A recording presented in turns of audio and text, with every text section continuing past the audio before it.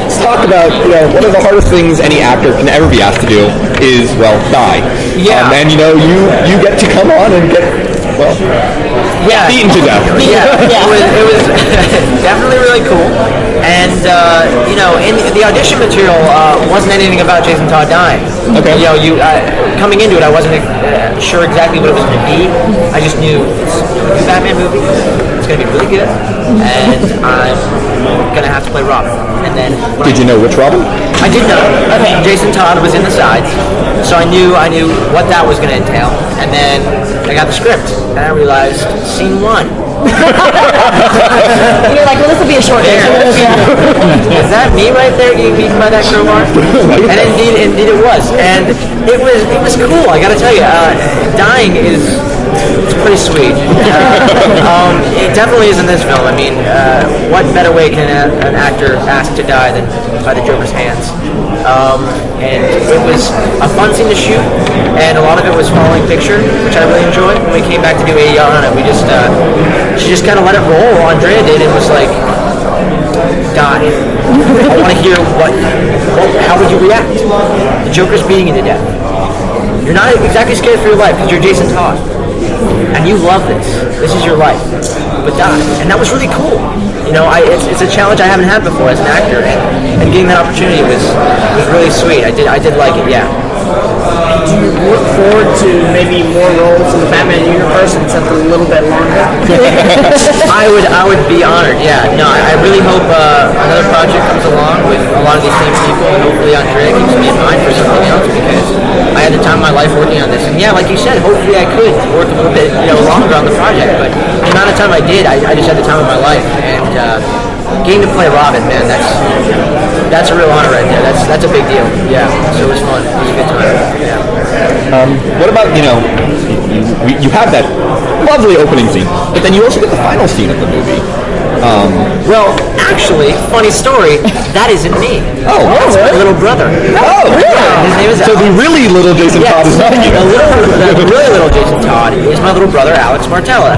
And he was actually in the booth recording with me, which is really cool, yeah. And we got to work together. It was his first animation job, and that was the greatest thing for me, was to be able to work in a booth with my little brother, Alex, on his first job. Now, was he cast because he sounds like you, or just because? Well, originally, I know they had me read just for Jason Todd, and then they were asking, like, well, can you do a younger voice? I was like, actually, my little brother sounds great, and really similar to me, too. And so Andrea heard his voice and loved it. And he does. He sounds so good in the movie. I think he really I thought it was you. That's a compliment, I think. But no, I really think he fits the character well, and really sad. Really sad. He brought a lot of emotion, I think, to it. I would not be surprised if there's some sniffling coming on the screen, because it was definitely a sad ending. And yeah, I completely credit him to that. I mean, he worked hard on it, so yeah, I'm glad people liked it. So were you a comics fan before getting into this?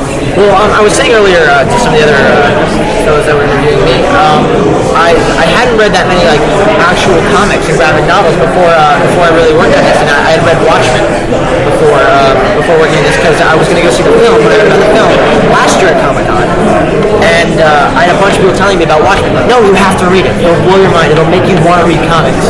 And I read it, and it was amazing.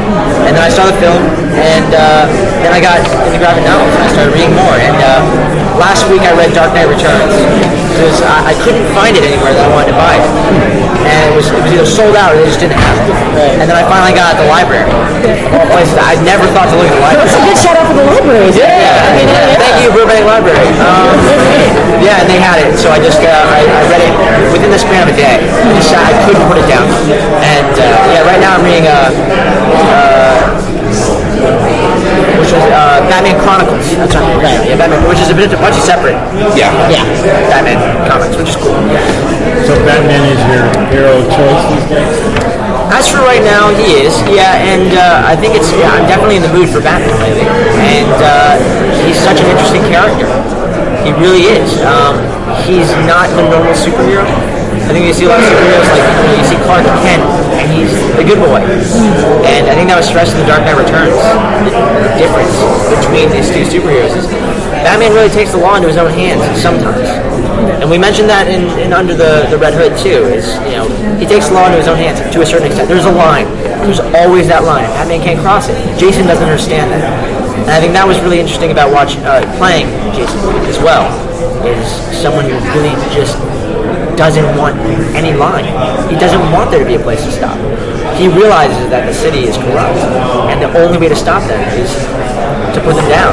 And it's really cool playing a character like that. And I think fans are gonna like that.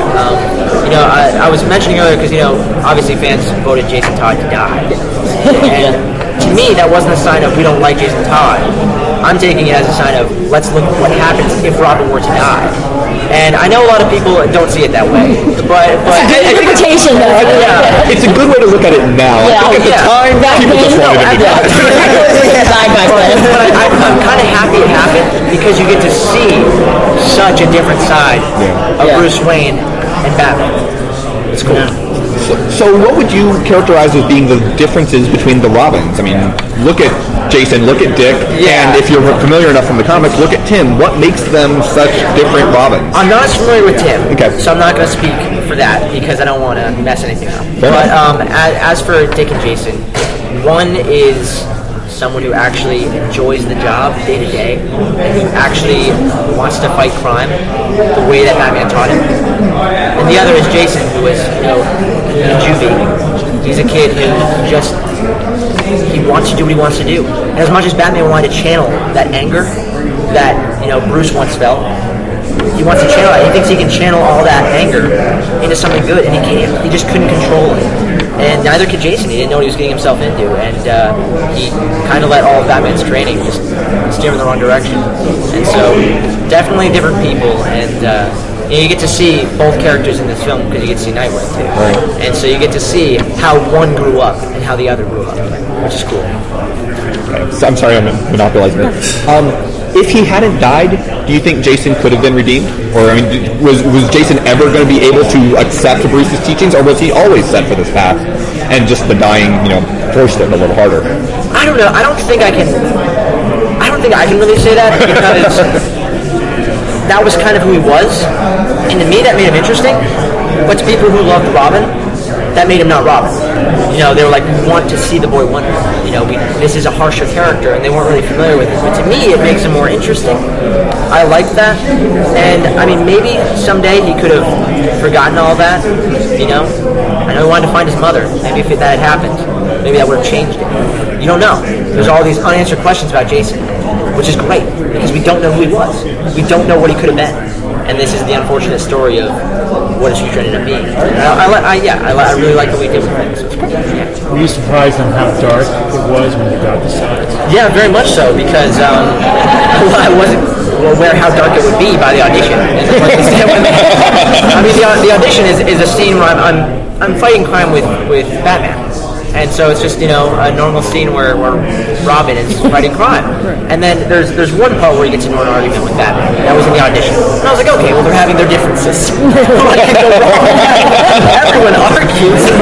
But no, it got worse, which was cool, which was really cool. And I didn't know, right off the bat how dark it was going to be. But I was excited when I saw the finished product because it's everything you can imagine by reading the script and more. Because you get to hear everyone.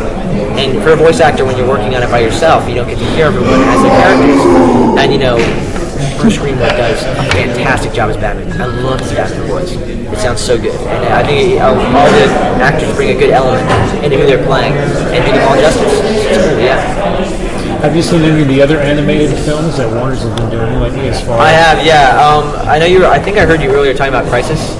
Yeah, and I went to the premiere of that. Gary was nice enough to invite me to that, and I got to watch that, and I enjoyed it. I brought some friends along, and we watched it together, and I've seen some of the Justice League stuff, and I'm familiar with Andrea's work, so it was cool seeing a lot of the rest of the stuff, and watching like Public Enemies and stuff, and then you get to work on something in a fine line of what I consider very fine movies, straight off the comics. So it was definitely a very big deal. Are you going to push for an animated series? Maybe because, I mean, Batman's really hot right now, obviously. I don't think I have any say in the matter. I think if you'd have to talk to Bruce Timm because he's kind of the man when it comes to Batman animated series.